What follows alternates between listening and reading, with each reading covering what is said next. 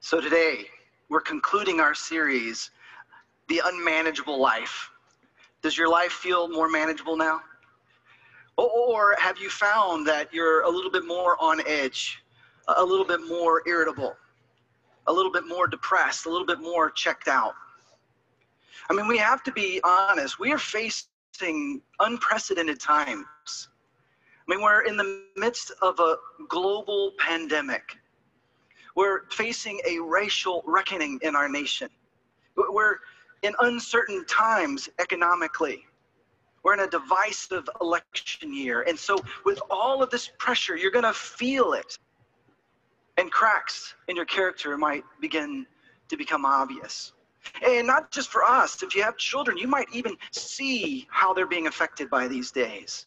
I've had some parents tell me that their little one's personality seems to be changing because of lack of connection with others. And so that's why this series and the next one and this season is so important. We're looking at how the 12 steps, which has given freedom to many, many people with addictions to alcohol and drugs, can actually help all of us.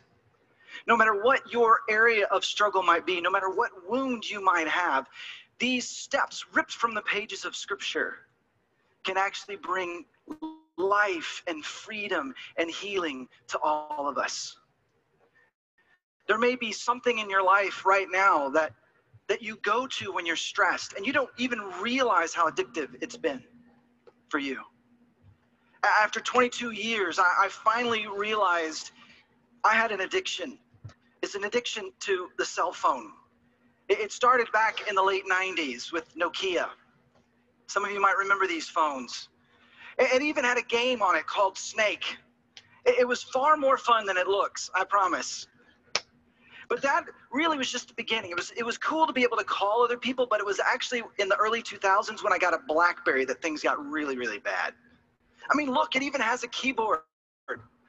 You could text, you could email anytime, anywhere. The problem with that is I'm married and have, at the time, 2 little kids. They didn't want me texting and emailing anytime, anywhere. In fact, oftentimes they would interrupt my work from home and try to get my attention. And even my wife would rebuke me and ask me to quit. And I would just say, don't worry, it's just a busy season. Or it's not that bad. I can still hear what you're saying. It got so bad that finally, at one point, what finally got my attention was when she said, if you're going to be working like this 24/7, then I don't know if I want to be married to a pastor anymore. She was basically wanting me to either change my job or change my personality. And so I had a decision to make. And I asked her, just give me a year to show you that I can still live out my calling, and that includes being a good father and a good husband. And so she gave me that year, and we went through counseling, and we learned to communicate better. Crisis averted. And then Steve Jobs invented the iPhone. I mean, this was a game changer. Do you know how difficult it is not to look at your phone? I mean, our smartphone has access to the world. It's at our fingertips. And did you know that the iPhone is millions of times faster than the computer that actually guided the astronauts to the moon? And we have that in the palm of our hand. And actually, it's incredibly addictive. In fact, listen to what Psychology Today has to say about it. Your phone triggers happy chemicals by bringing good news and social support. The thought of your phone actually activates a pathway that flows to your happy chemicals. The problem is that soon these chemicals are metabolized and you have to do more to get more. Even more haunting from this article, it says, our brain is not designed to release good feelings all the time for no reason. And how much more problematic is it for those children whose brains are still developing? So a couple years ago, I was given the gift of a sabbatical. And during that sabbatical, I decided I was going to go offline. My goal was 6 weeks. I was going to pretend it was 1992. No texting, no email, no internet, not even pagers. And in that 6 weeks, I was just determined to not look at my phone. I was so excited. I even printed out the maps for the 2 cities that I was going to go and visit during the sabbatical. The problem is, I kept cheating. That first week, I kept looking at my phone. See, one of the things that I got to right before I went on the sabbatical was inbox zero. Have you ever been there? It's like nirvana. No emails in your inbox. And so every night I just could not help myself and just check my email just so I could delete everything that's come in. And finally, after a week of cheating, I got an email from Sulinda, who had given permission to help me follow up with emails. And it said this: stop checking your email. And if you could go on to read the fine print, she basically threatens me that if I don't stop checking my email, she's going to actually change my password, which I did not think was fair. In fact, I was really angry. So I decided to, in that moment, try to work through those steps to get rid of the anger before I responded, because you're not supposed to respond to an email when you're angry. You're not even supposed to respond to an email when you're on sabbatical, but even still, I finally calmed down enough to thank her. Thank you for giving me the gift of some time off. Now, what's interesting is the moment I got off my phone, it was really actually quite difficult.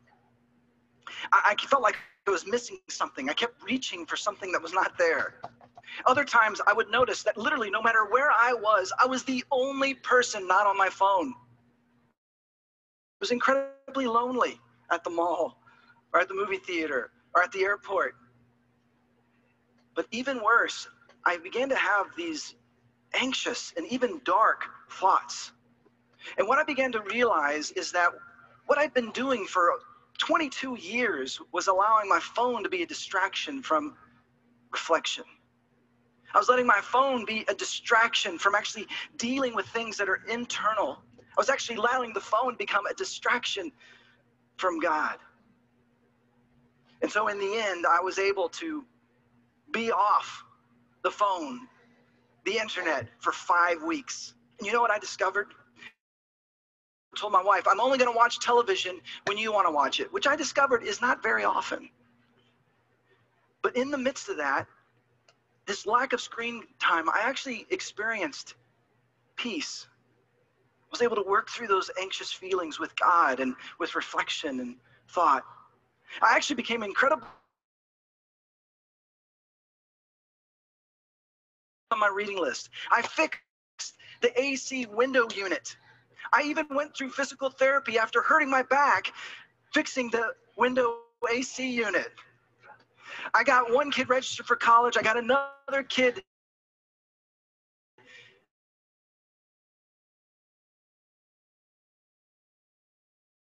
her driver's license. It's amazing. With all this time, I also discovered rest.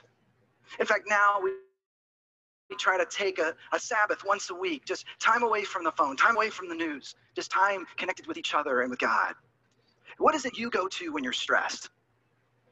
Where do you go when you had a long day? Is it something that you eat or smoke or watch or consume or drink?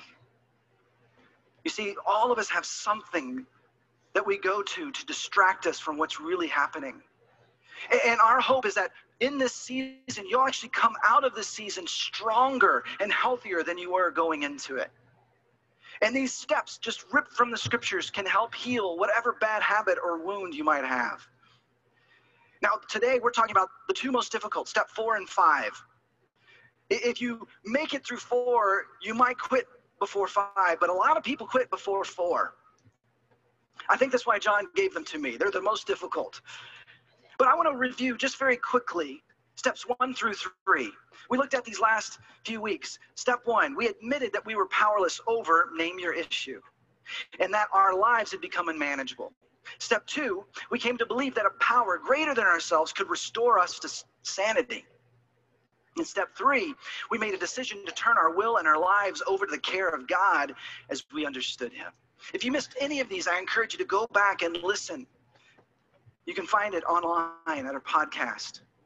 And so now steps in 4, and you should understand that steps 4 and 5 are actually about finding peace with ourselves. And when we can find Peace with God, as in steps 1, 2, and 3. We're able to find peace with ourselves and extend that peace to others, which we'll be looking at in our next series. Step 4, listen to this. We made a searching and fearless inventory of ourselves. Or step 5, we admitted to God, to ourselves, and to another human being the exact nature of our wrongs. Do you see why people give up on this? We don't like making an inventory. We don't like searching. We don't like being fearless, and we don't like admitting any wrong to anyone. But this step is critical to transformation. It's critical to become the person that God's created you to be. So let's look at these a little bit more in depth and even notice the biblical origins of these ideas, of the spiritual act of confession. Well, step 4, we made a searching and fearless inventory of ourselves. This is being committed to self-awareness and taking personal responsibility. And in order to do that, you have to go back in order to go forward. Now, it's not in order to go back to blame others or to even become stirred up again about the past, but instead to be honest in order to acknowledge the impact of others' decisions on your life, as well as your own decisions on the lives of others. We can't go back and change things, nor can we control what's been done to us. But we can choose how we're going to move forward. See, the problem is we are where we are now because we dealt with those things the way we dealt with them. And now is our opportunity to look backwards with God and relive those moments, to re-experience them through His perspective, allowing Him to bring healing and hope, even to our most painful moments of our past, to move us into the future. Now, as we've talked about before, we're all engaged in a spiritual battle. The scriptures use different language like light and darkness, like love and hate, or walking in step with the Spirit versus giving in to the flesh. And Paul, who was someone who actually was transformed incredibly miraculously, someone who was persecuting even there when followers of Jesus were killed and then became a church planter, wrote these words to help those that were now following Jesus live out this new life. Look what he writes in Galatians 5. It is for freedom that Christ is set then, and do not of slavery.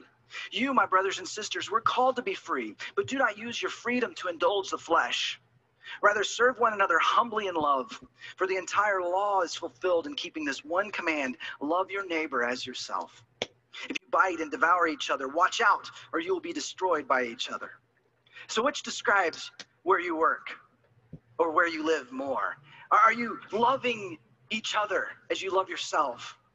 Or are you biting and devouring each other?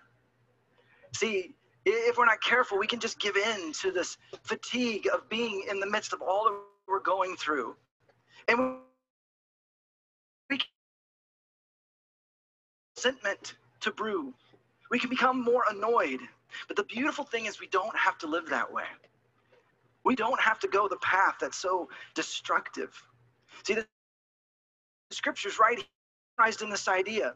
It's not a giant don't-do list. It's actually warnings that help us live the kind of life we long to live. And in this case, it's saying that we can have freedom. Freedom from the things that have held us back, the things we can't seem to overcome. And we can learn to love God and love others. God is inviting us into something new.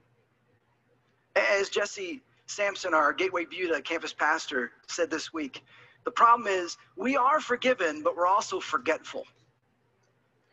See, you might have come to a place where you began to follow Jesus and you even were baptized. You were washed clean of everything that came before. But the problem is every day we have a chance to go jump back into the mud. But the beautiful thing is God gives us the opportunity to find healing and forgiveness and to be clean once again every single day. And if you're watching and you're not yet a follower of Jesus, or here in the room and you're not yet a follower of Jesus, you should know you're being invited into a whole new way of living. The ways of God bring to life and freedom. See, steps 4 and 5 is actually learning this daily rebooting of our system. Have you ever had a problem with the internet at your house? or with your computer or your phone? Don't you hate it when you call them up for help and they always ask the same thing? Have you turned it off? You see, all you have to do is you gotta turn it off, and then it's amazing. When it reboots, the problem's fixed. This happened to me just this week. I called Kenny Martin. Something's wrong with my computer. And he said, well, have you powered down in a while?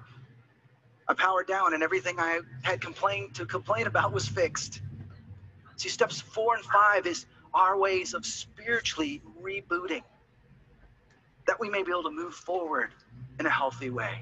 Now, I have to be honest, we did a series similar to this about 7 years ago. It's called Unchained, and I went through it and I experienced some changes in my life, but I didn't really do step 4 or step 5. Then I went through this series on my own. I went through the steps on my own, and I didn't really do step 5.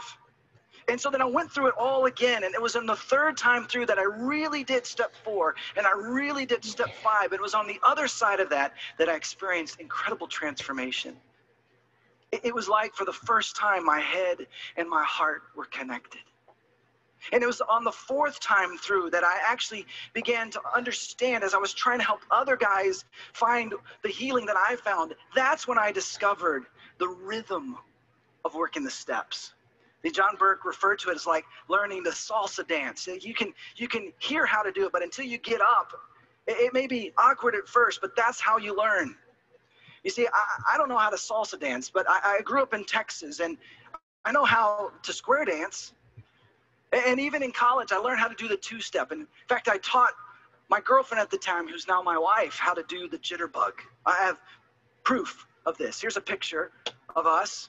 I'm just about to throw her in the air, and then I throw her in the air. That's her feet, not mine. I'm throwing her. Her hair's coming over the back of my head. And it's what's amazing is once you get in the rhythm, you actually never forget it. One of the more difficult moves that we learned was called the pretzel. And during the virtual graduation that we did here at Gateway, I had a chance to dance once again with my wife. Here's proof. My daughter was not very impressed. I think eventually we're supposed to do something. It all comes right back. See, when you learn the rhythm of working the steps, anytime you're triggered, anytime you're hurting,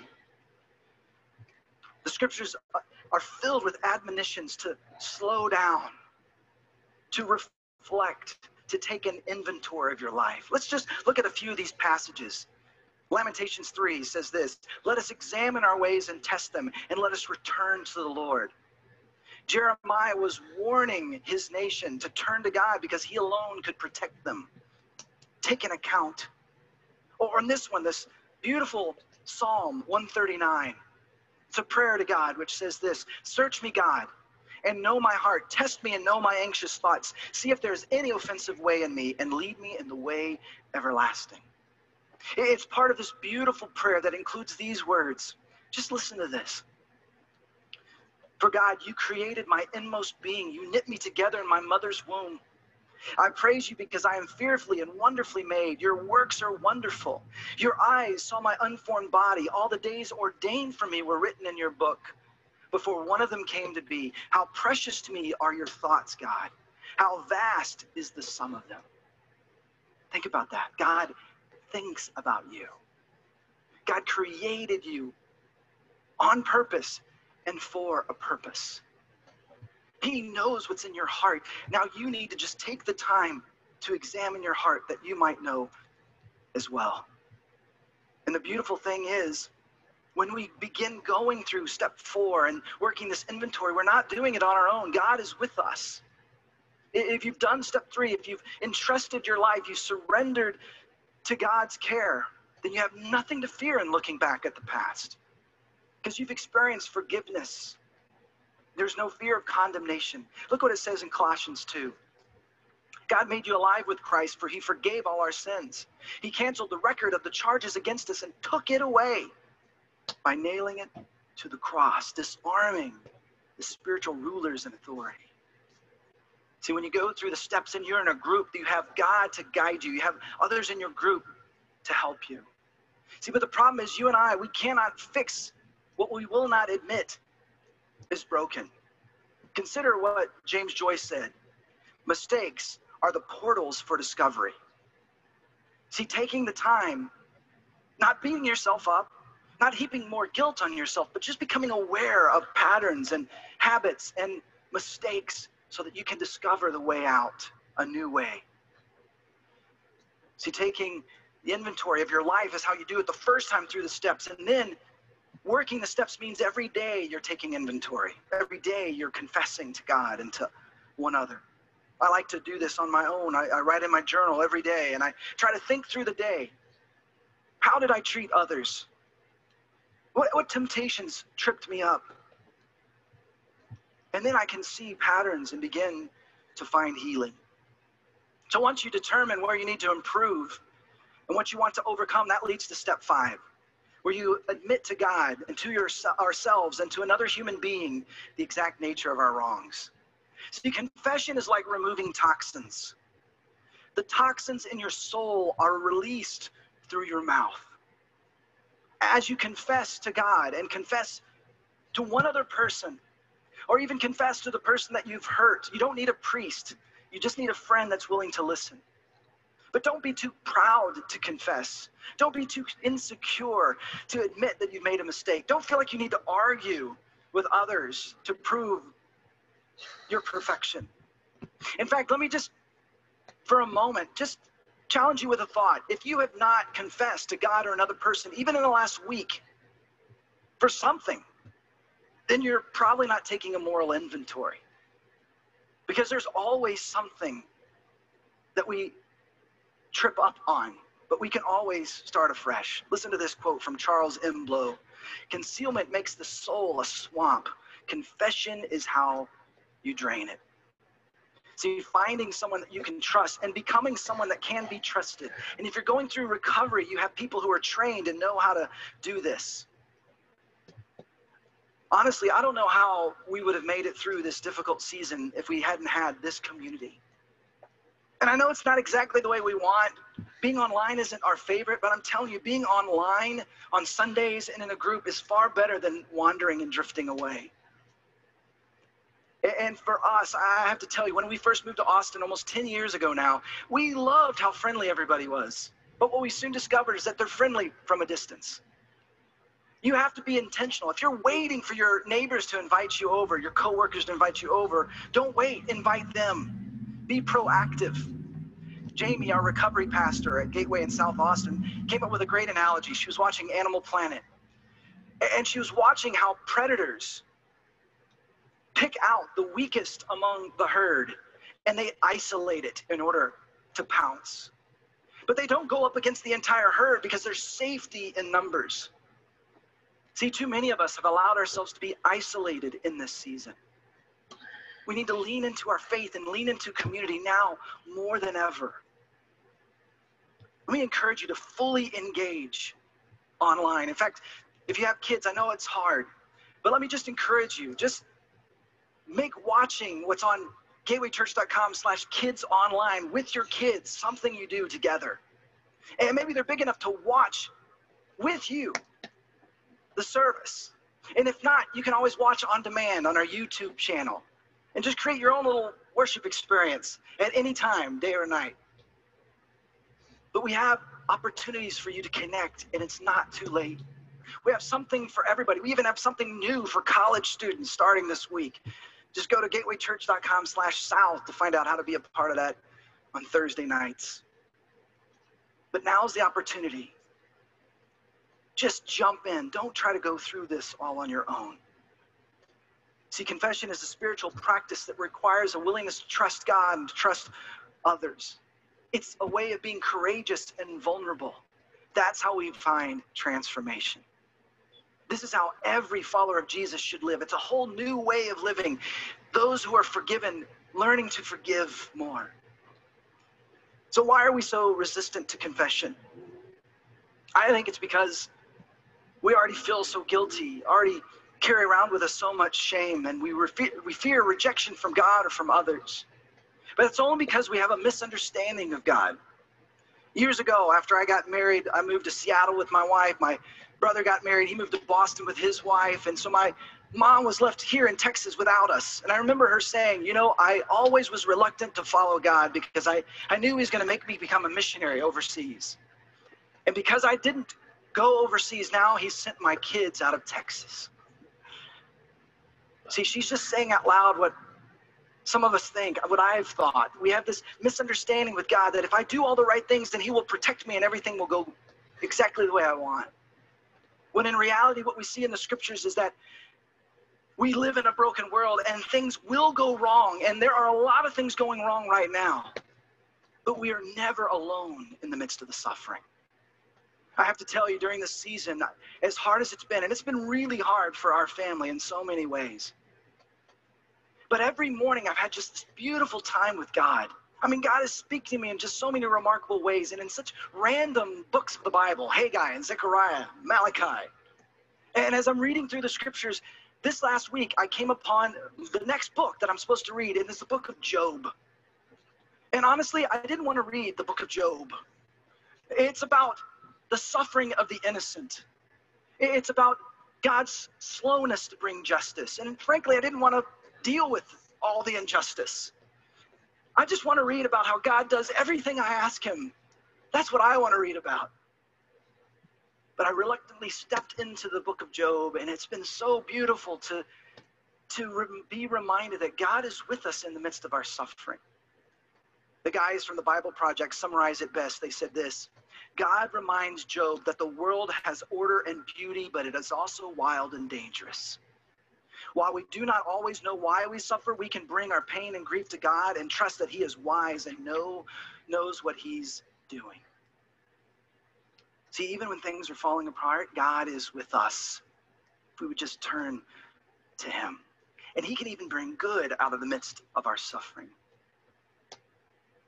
St. Augustine once said, "In failing to confess, Lord, I would only hide you from myself, not myself from you." Just starting with confession, God, I need you. Every day coming back to him, God, I failed you in this moment. But he also said, the confession of evil works is the first beginning of good works. It just starts by acknowledging we need God's help, that we need his forgiveness. And doing that every day, rebuilding every day. What's beautiful as you look at the scriptures, there's lots of great reasons to confess. Here's this one. Psalm 32 says, "Then I acknowledged my sin to you and did not cover up my iniquity. I said, I will confess my transgressions to the Lord, and you forgave the guilt of my sin." He removes the guilt and the shame that we carry around with us. Or this one we looked at earlier this year. If we confess our sins, he is faithful and just and will forgive us our sins and purify us from all unrighteousness. Every day throughout the day, we can reconnect with God. That's what it means to be fearless and vulnerable. Not afraid. Willing to go to God. Willing to go to others. Or this one, Jeremiah 14. We can see the power of confession, not just for ourselves, but on behalf of others. We acknowledge our wickedness, Lord, and the guilt of our ancestors. We have indeed sinned against you. Over and over in the scriptures, we see people of faith confessing before God, not only for their own sins, but for the sins of their ancestors and their nation. And here's what's amazing. When they do that, God moves in a powerful way.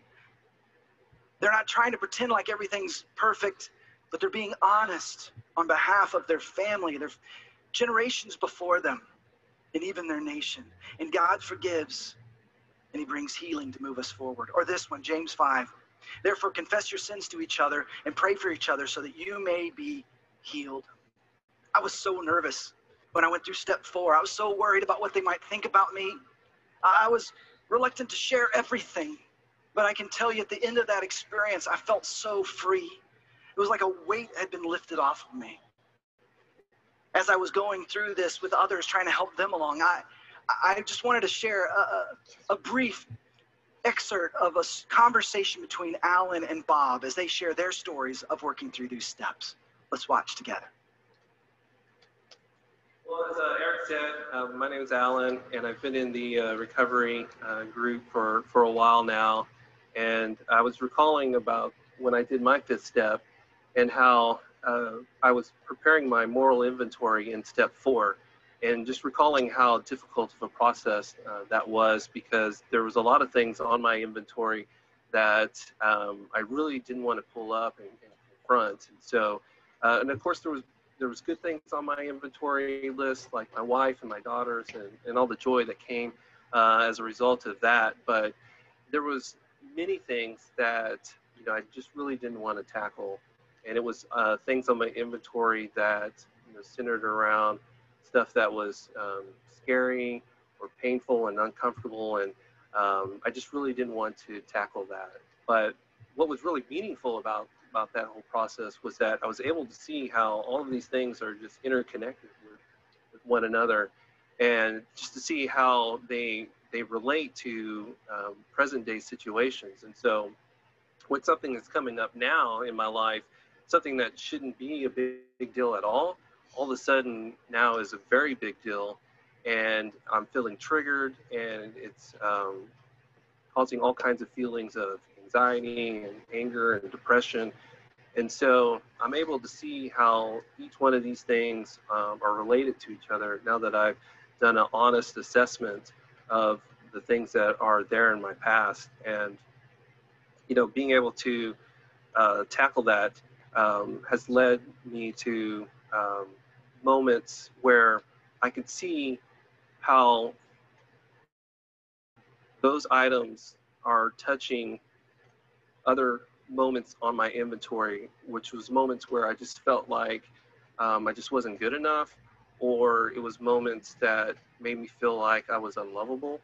And so as these situations come up now that I've done my inventory and I've learned these 12 steps, instead of going to unhealthy ways of dealing and coping with that, I can really use the steps to help me in these situations. And it's just led to a life that it's just been greater amounts of joy and peace in my life. And, I still have moments that come up, but the level of peace that I have now it's truly the peace that surpasses all understanding. And I really wanted other people to have that same opportunity that I did. And so I fully embraced step 12.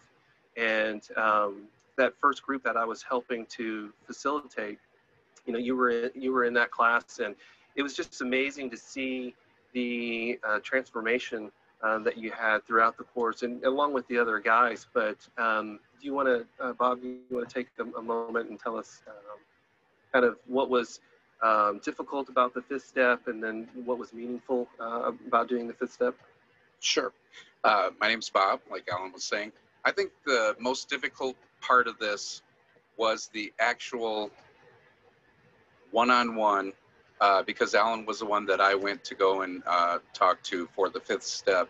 And I think what ended up happening with that is I had done okay with revealing things to God because I knew he already knew those things. And so it wasn't like some big secret that I was going to reveal to him.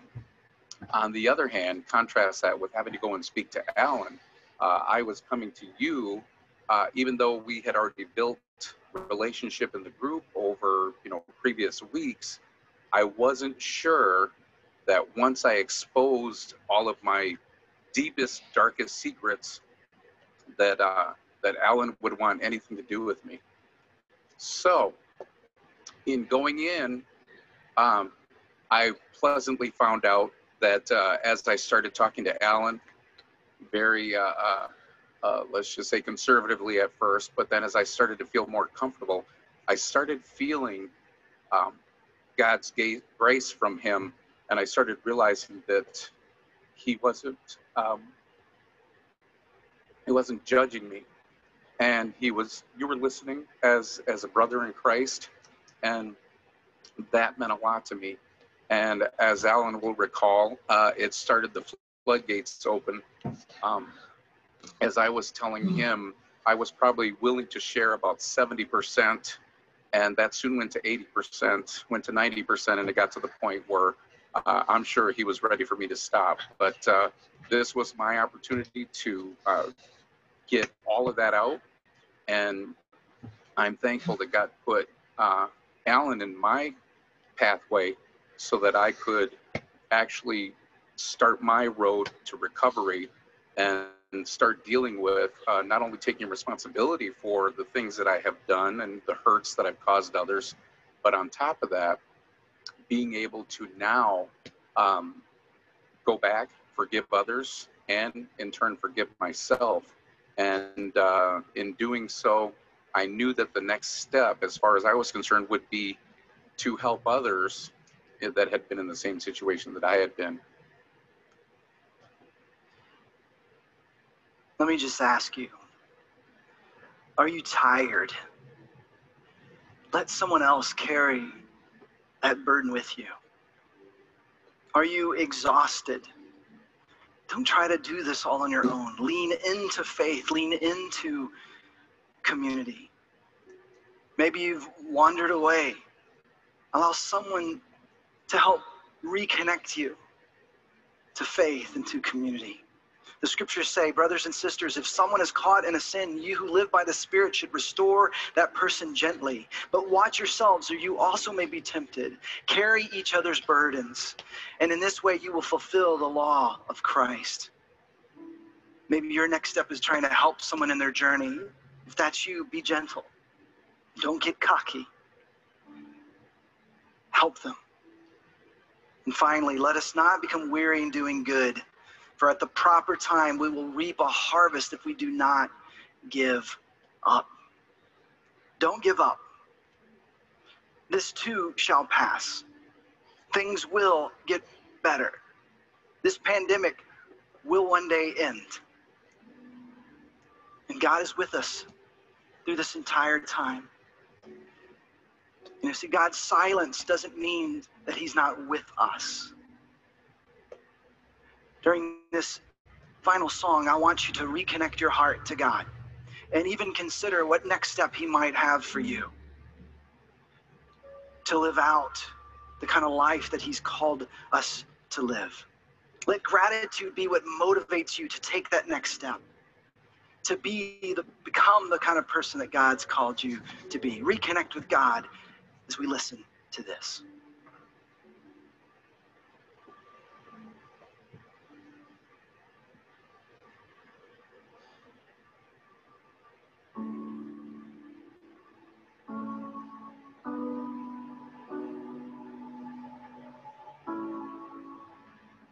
You call me to rise in the morning, leave my sorrows behind with the night. My focus